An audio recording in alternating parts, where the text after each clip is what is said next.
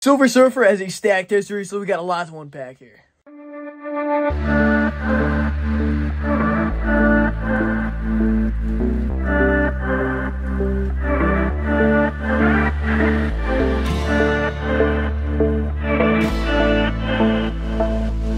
I've been thinking about doing a video like this for a while now, where I kind of wanted to do, something where I break down a character's history in a video, so I've been kind of kicking this idea around. So let me know down in the comments if it's something you want to see more of, what I should or shouldn't be doing in the videos and stuff like that. But basically, we're going to break down the history of a character and all of his appearances and important issues. So let's start off with the Silver Surfer's first ever appearance. Norrin Radd and Galactus first appear in Fantastic Four number 48. It's one of the most iconic books of this era. Everybody knows Galactus shows up to consume Earth with his herald Silver Surfer, who has second thoughts and aids in the fight against his master. Reed Richards bargains with Galactus on a bluff, considering he was given this gadget known as the Ultimate Nullifier, which can destroy everything, it seems. But Galactus bites, and he ends up leaving on kind of almost under an honor code more than under fear. This arc runs through FF 48, 49, and then 50, where Alicia, Ben Grimm's girl, convinces Silver Surfer to turn back on his master, and it's an amazing read. It's honestly one of my favorite arcs of all time, and it's probably some of the best Lee and Kirby duo books there is out there. We also meet Ryan Wingfoot in this arc, which is kind of cool. And then, Phase 4, number 51, Ben Grimm thinks the Silver Surfer won over his girl. He's kind of in his feels, which eventually leads into the introduction of the Negative Zone, and which, again, that's a massive part of Marvel history, but not too big for Silver Surfer. In issue 55, however, Ben finds Alicia with the Surfer and misinterprets what's going on, and basically, he takes off on the Cosmic Hero. And it's an iconic issue. It's another great covers, a lot of great Surfer covers in this era. And it's the first time Silver Surfer isn't completely naked, which is a nice addition. But Silver Surfer shows up in some more keys, but nothing really important until FF 57, where Doom begins his plot to steal the powers of the Silver Surfer, or the cosmic powers, or however it's referred to. By the next issue, he has those powers, and he takes on Marvel's greatest family. This continues all the way through issue 60, and ropes the Humans into it. But eventually, this iconic arc would end with Doom's defeat and Silver Surfer's return of his powers. Tales of Astonishment number 93 is where the Surfer ventures out of the FF for the first time, and it's sort of a precursor to the Defenders, where you get him and the Hulk battle for the first time. It's a great cover, and it's definitely another one of the best covers of this era yet again. Phase 4 number 5 is Surfer's first solo story, where he has this weird event revolving around Quasimodo. It's also Psycho Man's first, and Kirby and Lee explain how to develop a plot to the kids in the book, which is kind of cool. Silver Surfer relapses into a villain role in FF 72, where he thinks humanity needs to come together and takes drastic measures. But after the Fantastic family saves him, the Surfer will save Surfer from the American government. He realizes he messed up. He just kind of leaves at the end of the issue. It's a little abrupt. But it's another great cover yet again. Galactus tries to get his herald to aid him yet again, and the Surfer needs FF's help to basically keep Galactus at bay. A few issues starting off with 74, several of my favorite covers yet again. I'll probably say that a lot in this part of the video. Surfer tries to hide a Subatomica, which I believe first appears in this arc. That doesn't work out so well, so he ends up being trapped at Galactus' side, where we get issue 77. Surfer manages to break off again so we can do a solo series. Surfer number 1 is the first solo and ongoing title for the Surfer. Again, there's the origin of the Watcher, and Surfer, of course, becomes the Herald and saves Zen-La from its inevitable fate, which is his homeworld, where, obviously Galactus was going to eat it, and that whole shebang. We also meet Shia LaBeouf for the first time, Shia LaBeouf, who he had to leave behind on Zen-La, it's Surfer's love interest. And it's also the first time Surfer utters the iconic lines, "Where soars the Silver Surfer, he must soar alone." Or there must he soar alone. It's one of those iconic Stanley-isms that I believe was actually just written out to fill space. I believe it's one of those, Lee was famous for that, where Kirby would leave him too much space, he would just fill it in with nonsense, really.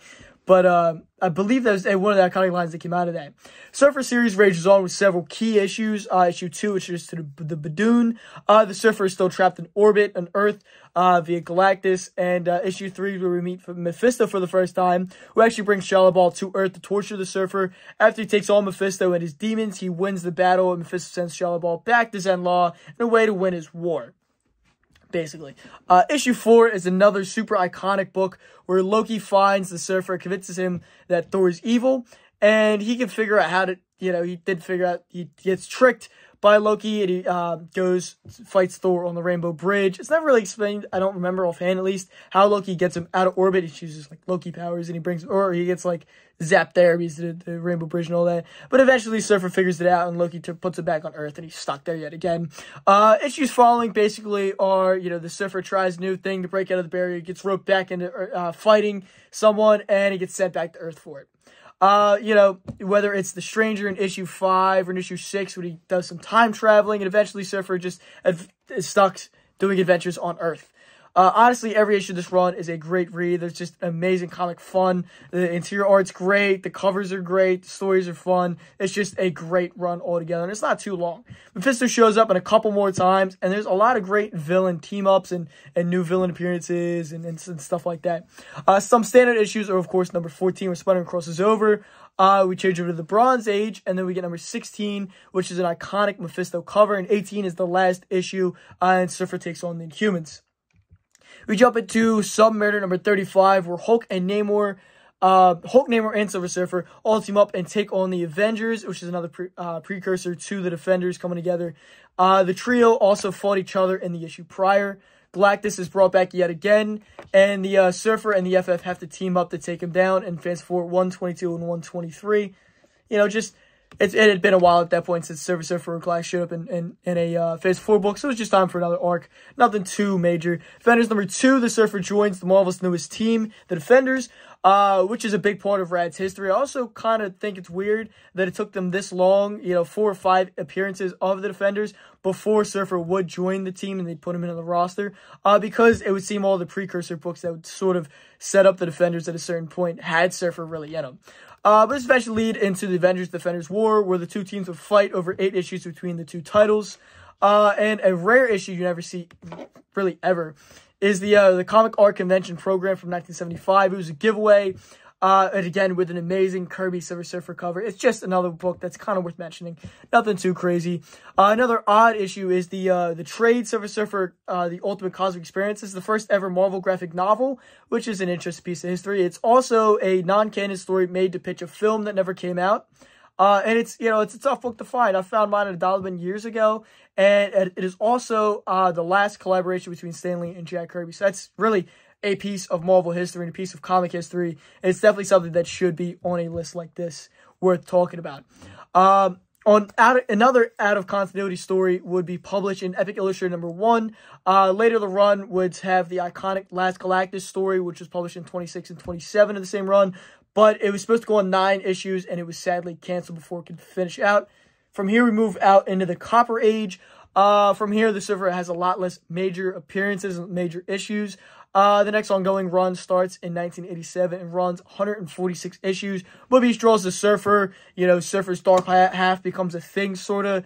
And, Zenla is stripped by Galactus. It's no longer the Utopia Norrin Rad remembers, and his people blame him for it. The Kree-Skrull War lands Shadowball as the leader of the homeworld, and the Surfer ends up defeating his homeworld to save Earth, which kind of leaves him as a man of no world, sort of like the opposite of Adam Strange. But he crosses over with Green Lantern, and it has several cosmic events that kind of rope him into it. Overall, that's the Silver Surfer keys for the most part. We go into the modern era, and, in 2018, Donny Cates had done Silver Surfer Black, and that was an amazing 6-issue mini. Arguably the best thing Donny Cates did in comics to date. He set up the Fallen One, and that Dennis Wynn storyline was another great Cates story, which led into Silver Surfer Black and brought Nolan into the fold. But really, honestly, that is the Silver Surfer history for the most part here. Let me know if I missed anything, if there's any issues I should talk about or should be included on the list. Let me know down in the comments below. And also let me know what characters do you want to see me do next. I was thinking about maybe doing this as a monthly series or just kind of as I feel the need to throw one out.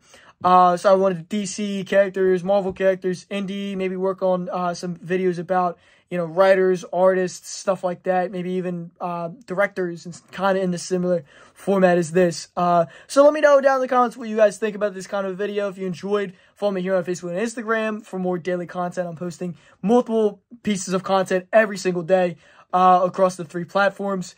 And down in the description, we also have the link for Fandoms Unleashed, which is a great Facebook group I run. It's basically behind the scenes, look at Connor's comics, great daily discussions, and all kinds of great stuff. There's polls for the next videos going up, and all kinds of other stuff. You go down in the description. It's all linked down there. Go check it out. And hope you guys enjoy it. I'll catch you on the next one. Peace.